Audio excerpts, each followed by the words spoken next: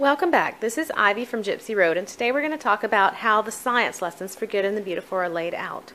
We're specifically looking at space science, kingdoms and classification, and arthropods because that's what I have on hand right now. So the first one we're going to look at is space science. When you open these up, you'll see a list of what's going to be covered. And this is on Jenny's website. It tells you exactly what's written here so that you know what you're looking at. All of the sciences are covered from a Christian perspective, but they are not from a new or old Earth perspective. That is up to you to teach your children what your family believes. And they talk about the science journal that you'll be keeping. That's what we have here. They talk about the science wall. We do not put our stuff on our wall because our schoolroom is our kitchen, so we keep our words just off to the side. They talk about the lesson mini books and how easy it is to prep. This is specifically good for us. They talk about teaching older children. I'm going to be using the science with my son all the way up through 8th grade, and so I like the extensions that she puts on here. And they talk about which version you have. This just happens to be the first version. On the next page, it will tell you every single supply that you need for the whole unit. It also gives you read aloud suggestions. Talks about videos.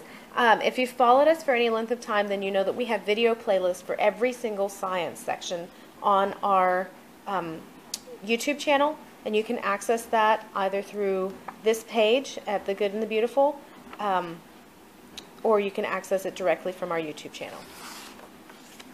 And then we go into Lesson 1. In Lesson 1, we're just going to talk about basic terminology of space science and kind of introduce it, as you would imagine. We read to our child. We're going to be looking at some photographs and pictures, and then we're going to be talking about the vocabulary.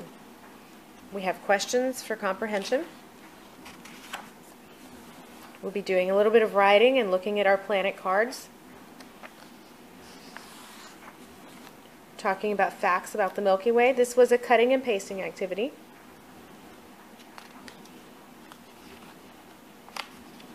Pages are stuck together.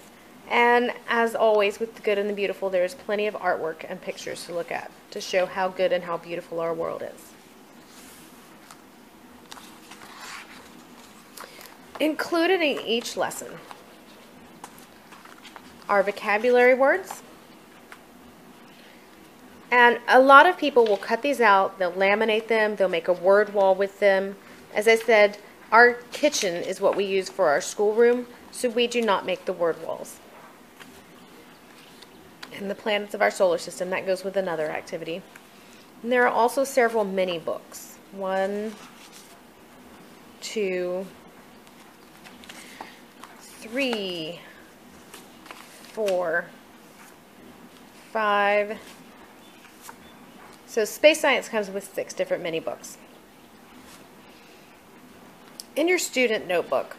Now, before I open this, I'd like to preface this by saying once again that my son is older, but he has dyspraxia, which is a series of developmental delays, and so his schoolwork is going to look like he's much younger. In Lesson 1, we were doing some writing, and then he had to put his planets in order. We talked about meteors and the shapes of planets and what a black hole is. There are a lot of writing activities, and he's really enjoyed doing these. Talked about, he did a report on the Kuiper Belt, planet cards,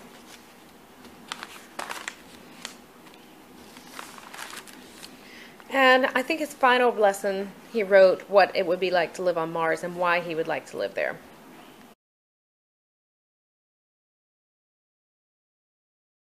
In the arthropods unit, I'm going to take you a little bit further inside so you can see what it looks like once you get out of the introduction. As with space science, we have our vocabulary for our word wall. We have several different mini books. And we're going to look at Lesson 4. It tells us which materials we're going to need specifically for this lesson and what we're going to be studying and what exactly you need to do ahead of time. In this lesson, we had insect stations. We set up stations around the room, and each one featured an insect, such as mosquitoes, termites, fireflies, and silkworms. And at each of those stations, we did things like study the life cycle of a mosquito with our mosquito trivia cards. We studied fireflies. And for this one, since it was a nice warm day, we actually went outside and we caught fireflies that evening. We have poems about fireflies and different readings and facts about them. We had readings about silkworms. We also watched a video about a silkworm, and that's on the playlist that you can find on our YouTube channel. And in his science notebook, he drew and talked about the different parts of an insect. And he did a report on mosquitoes.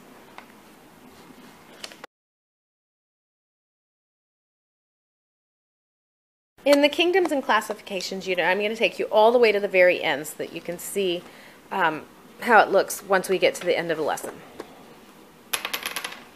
The last lesson in here is about the animal kingdom. Once again, it tells us what supplies we need, what we need to prep for. We have different activities. We're reading out loud. We're still working with our vocabulary. Even though we go over it all on the first day, we review it periodically throughout the different lessons.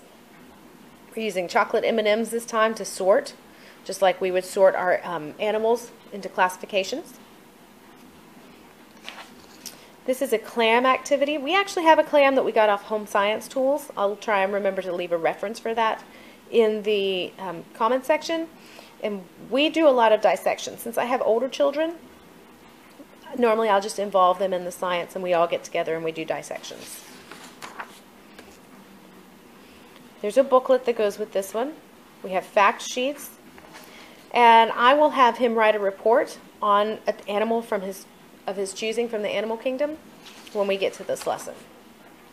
There's a sorting activity. There are answers in there for you, Mom. I know that we're all very busy.